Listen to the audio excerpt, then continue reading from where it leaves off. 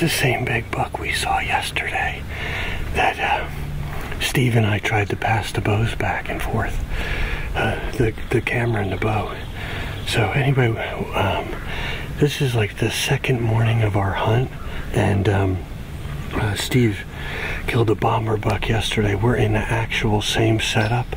About 40 minutes before daylight, we heard some deep grunts and a couple of little chasing things, but hadn't seen anything since daylight.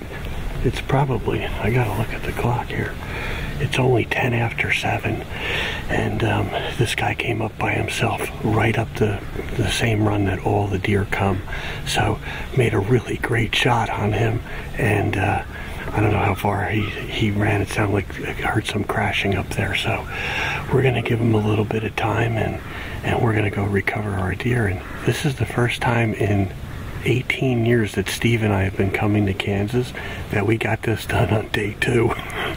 That's never happened before, so I can't wait to go get my hands on them.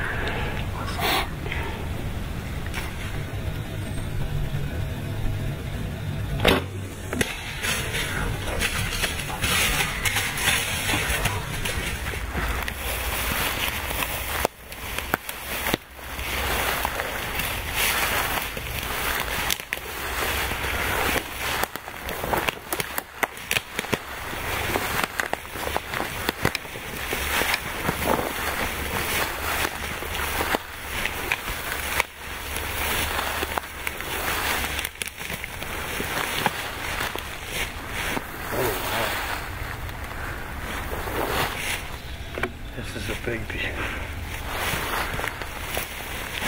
Oh.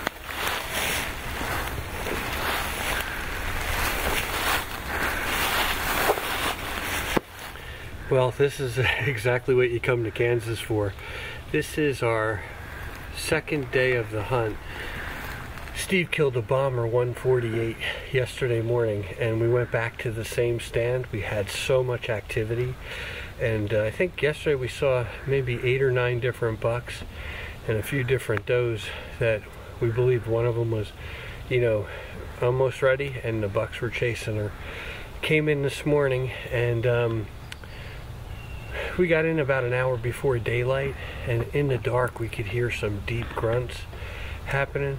And then 10 after 7, this guy walks up the go-to run, you know, for this particular stand. Steve has killed a bunch of bucks on this run, and this beautiful 8-pointer, I mean, just heavy and thick, and very big body. So we've only put in 2 posts in Kansas, and we've killed 2 mature bucks, which has never happened in the 20 years we've been hunting together, and just been just magical. So just an awesome, great buck.